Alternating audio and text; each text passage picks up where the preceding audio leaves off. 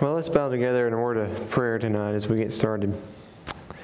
Father, we thank you for the opportunity to gather together again here this evening, and I ask that you would bless this time, that you would build us up in your word, that you would give us understanding from it as we continue on in 1 Peter this evening. Help me to preach your word faithfully. It's in your name I pray, Lord Jesus.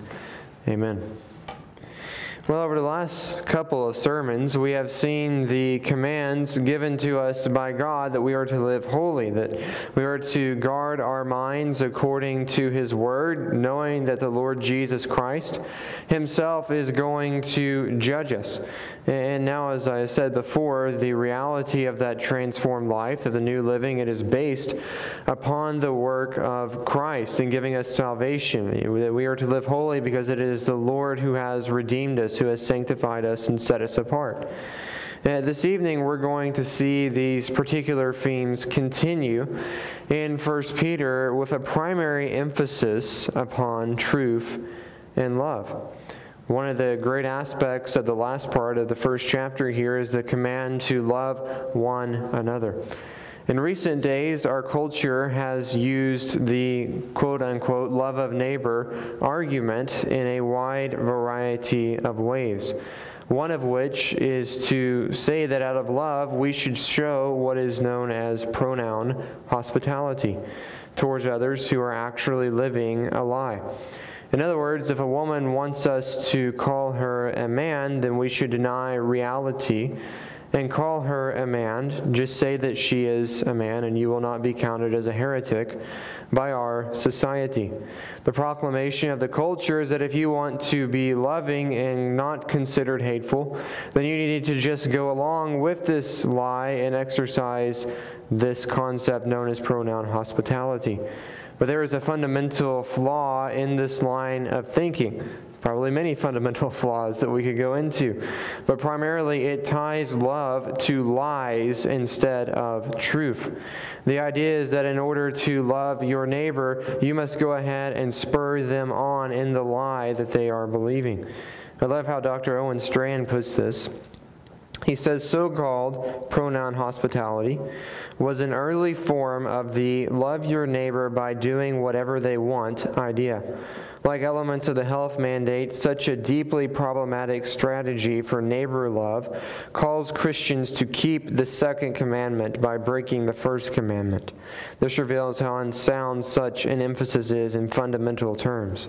The reason is because God is the one who defines love, not man. And so biblically speaking, truth and love are closely connected together. They are not at odds with one another in any way, rather they work together in unison.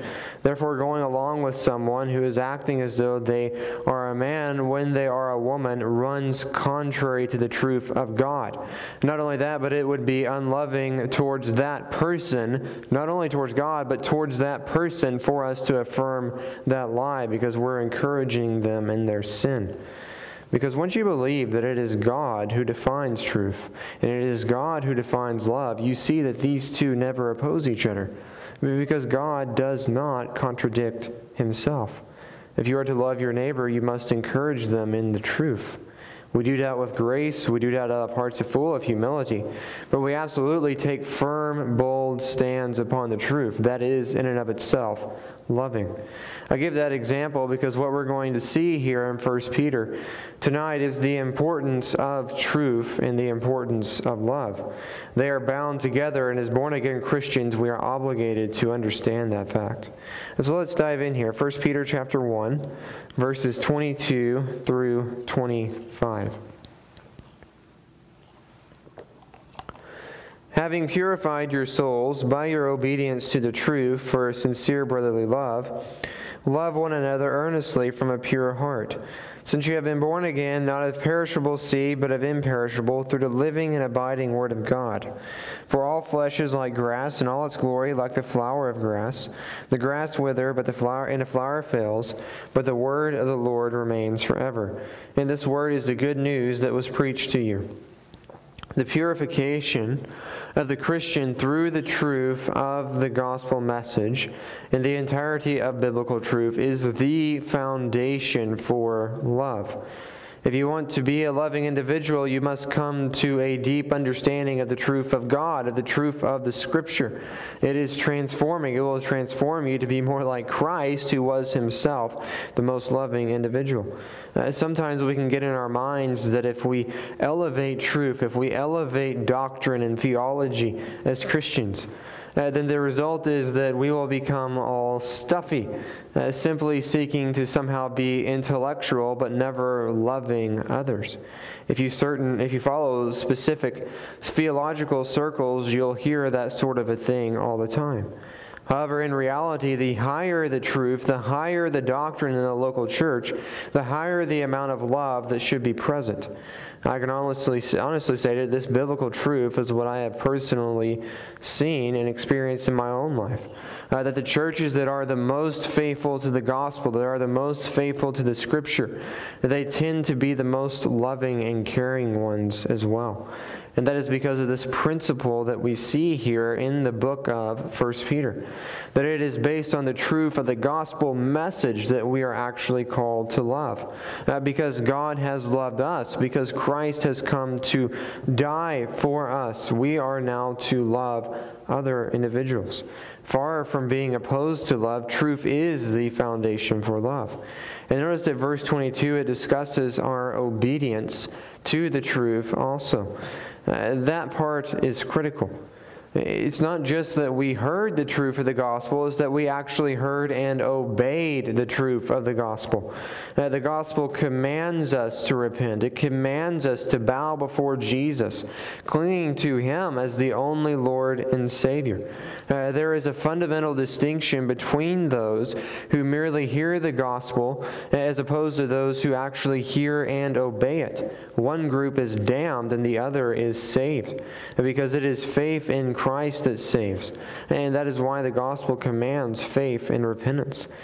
Peter is addressing here those who not only have heard the gospel message, but those who have actually submitted to Christ as Lord. He's talking to those who truly know the Lord Jesus.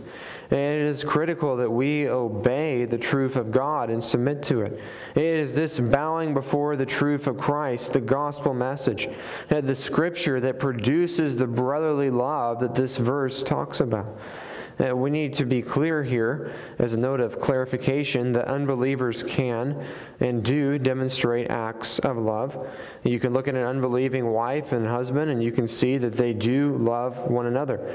However, what you do not see is a foundation, a belief system that will support such acts of love that you see by unbelievers. It is a common grace gift of God that unbelievers can perform acts of love, that they can even perform acts of sacrifice on the behalf of others. Yet, because they reject God, they would not have any theological basis for doing so. Even in their acts of love, however, it's not this genuine, deep love that is produced by the gospel message. Because once you have been transformed by Christ, it completely changes your perspective. You realize that the God of the universe has looked upon you. He has looked upon you who was a sinner, and He has chosen to love you in Christ. There is none who can do anything worse to you or to I than what we have already done to the perfect and holy God of the universe. And yet He has loved us as believers. Therefore, on that basis, we are to go out and we are to show love to others. Within the context here, the primary focus is upon loving other Christians. It is calling us to sincere brotherly love. Often during periods of trials and suffering, it can be tempting for the church to fracture in certain ways. Because of all the hostility going on, we can get caught up in our emotions and begin to treat others, and specifically those who are close around us, in a less than loving way. But Peter here is fundamentally calling us to go down a different path. A path that says that we will love one another. That even if the days are difficult, we will still press on and we will exhibit this Christian characteristic of biblical love. That instead of being pushed away from our our brothers and sisters in Christ, we are actually drawn together. We are drawn together in Christ because we are all committed to Him. We are committed to the same Lord. We are committed to the same Scripture. And these realities are to draw us to one another. And we know that we are called to exhibit this love. And so we do seek to love one another, even in the midst of difficult times. The fact that this is a brotherly love, as the text says, it demonstrates just how close this love actually is. The love of the church should literally be like a family loving one another. Church family should be the place where you go not only to celebrate the joyous times, the good times, but also where you can go to discuss the bad and the difficult times, where you can go to for help during the periods of strife and turmoil that are present in life. And this all springs up from the well of the gospel itself. But we see more about this love at the end of verse 22. Love one another earnestly from a pure heart. And I want you to notice how this is a command from the Apostle Peter.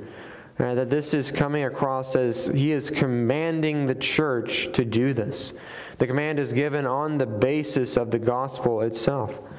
And that's interesting to note, because if it is a command, then this is something that we are called to do whether we feel like it or not.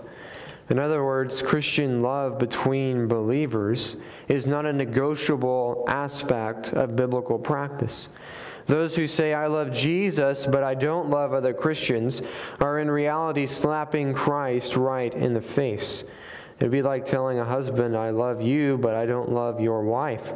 I don't think he's going to take it very well. It's not that we won't be sinned against in the church. You and I will be sinned against even in the church. And it is true that we will also sin against others. That's part of living in a fallen world. However, when that happens, we still make the choice to love one another by confessing our own sins and confronting the erring brother about his sin as needed. That's why you have the entire church discipline process laid out in Matthew chapter 18. But what Christian love does not do is to look at a brother and say, I'm out of here as soon as you demonstrate any sort of imperfections at all. If that were the case, all of us would be in a very, very bad position. And Peter is wanting us to demonstrate something higher in the life of the church. You see, love, it's not just an emotion that you feel, it's the decision to love someone. That's why a husband and wife say, I do at the altar and not I might if I feel like it. So also in our Christian life, we must seek to invest in one another, to help our fellow believers, to love them in Christ. It's a process of seeking to help them grow and to mature in the Lord, and trying to help one another through all of the ups and downs of life. And notice how this love is described. First, the word earnestly here is used in this passage. This has the idea of loving someone intently, of loving another individual fervently. In other words, this type of love does not exhibit any sort of lukewarm behavior. Now, this is a passionate love, willing to sacrifice for the good of another individual. The idea is that we care so deeply about our brothers and sisters that we love with a great passion in Christ. And it is also said that this love stems from a pure heart. The word pure here is actually often translated as clean. It makes sense that we who have been purified, we who have been made righteous in Christ, would demonstrate a clean love, a pure love. We all have known individuals who seem as though they are simply seeking to curry favor with someone so that they can gain something out of that individual. In other words, they're simply being nice to the person for their own selfish reasons. In contrast, Christian love is pure. There is no contamination from sin or evil in it. There's not supposed to be. The idea here is that we are not seeking our own own benefit. But instead, we are willing to love even to the point of detriment, even to the point of sacrifice to our own selves. That if it costs you time, possessions, or energy, you are willing to go the extra mile for your brother. The concept is that you and I are willing to be used, to be poured out for the glory of God unto the service of others. That we are using our lives as offerings of praise for His glory. And all of this stems from the pure heart given by the gospel, given by the power of Christ. It's all because of what He has done for us. Christ died. He gave Himself, and we are to follow that example. Now notice verse 23. He continues expressing the reason for this love. Since you have been born again, not of perishable seed, but of imperishable, through the living and abiding Word of God. This is, again, the basis for the love that we are to show one another. The fact that we are born again through the power of the gospel. This is not a momentary concept. This is an eternal reality. It is not a perishable seed. The seed of the gospel will not be destroyed. Once you have placed faith in Christ, that is an eternal reality. And so you and I should always be producing fruit for His sake. The concept is that one who has been so changed, one who has been so transformed by the power of Christ, by the eternal work of God, the idea is, how could our hearts not overflow with love towards others because of our love for God? That is centered around the truth. This is what we're being called to live out. And you'll notice that the imperishable, the seed here, is described as the Word of God. The Holy Spirit uses the saving message, the Word of God, to raise us into this new life. This is all bringing us back to the gospel. And it brings us back to this tie between love and truth. Because if you do not have a true gospel, if you don't have a true belief in the Scripture, and then Peter's entire line of argumentation falls apart in this passage. And notice that the word here is described as living and abiding. Now, I think that this text is clearly primarily talking about the gospel, but it does have an eye on the Scripture as a whole here as well. As we'll see here in a minute, Peter quotes from Isaiah chapter 40, verses 6 through 8. And in that passage, the teaching of Scripture is clearly in view. And so whenever we read this part about the living and abiding part, we need to think in terms of the Scripture and specifically the saving message of the Bible. Since God's Word is living and abiding, that means that it is alive within us, that we are called to store it in our minds, so that we may remember it, so that it may come to our memory to serve us, to spur us on, that we may know how we are called to live. It is abiding in us through the power of the Holy Spirit. It comes to our minds many times just when we need it, to understand what God would have of us in a certain situation. This can be said of no other book or message, that it is living and abiding. It is only about the special revelation of God, the Scripture, that this could be said, and it shows us something of the power of God's Word itself. That this is a living weapon with abiding energy and power to destroy the strongholds of those who oppose the Lord Jesus Christ. And it has the power to destroy the strongholds of sin, the areas of sin in our life that we are still seeking to grow in sanctification. Christ saves us by this power, and He sanctifies us through the abiding Word, that we may know how to live before Him as obedient servants. Now look at how this train of thought continues in verses 24 and 25. For all flesh is like grass, and all its glory like the flower of grass. The grass withers and the flower falls, but the word of the Lord remains forever. And this word is the good news that was preached to you. Now this is the part I was referencing earlier that is from Isaiah chapter 40. The context in Isaiah is actually very interesting where this passage arises. It comes on the heels of some devastating news for the Israelites, that they have just been told about the judgment of God, about the Babylonian captivity. And in the 40th chapter of Isaiah, I'm not going to read it tonight, but I would definitely urge you to study that section of Scripture. But in the opening verses of the 40th chapter, Isaiah is given the command to speak words of comfort to the people here after Isaiah 39 and this message of judgment have come. And over the next few chapters, several chapters, what you see is some of the most intense and powerful prophecies regarding the coming of the Messiah. Some of those we've been reading on Sunday mornings to open our services. However, one of the things that Isaiah speaks about after being told to give a message of comfort is he speaks about the Word of God.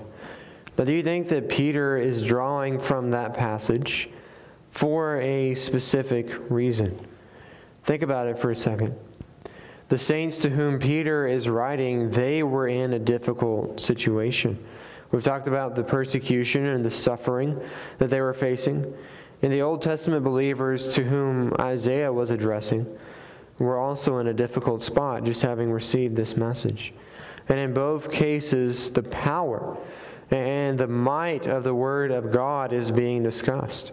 And I don't think that's a coincidence, that this is the foundation for hope for us as Christians. Because the world's ideas, the world's standards change all the time. But you and I don't have to get up tomorrow and wonder, what are we going to believe? Because it's already been written in the Scripture. We don't have to get up tomorrow wondering, what does it look like for us to love others? We have the sufficient Word to guide and to direct us. We don't have to be feverishly wondering, how can we be saved? Because the gospel message has already been written in the blood of Christ.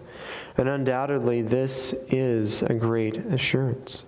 That whether you are an Israelite in Babylonian captivity, or you are a New Testament believer looking at persecution facing you, the stability of the Word of God is the foundation for your hope. You know that what God has said will come to pass. You can look at the Scripture and note that despite of all the craziness of the world that you and I see around us, we know God has spoken in the Scripture and His kingdom has the victory.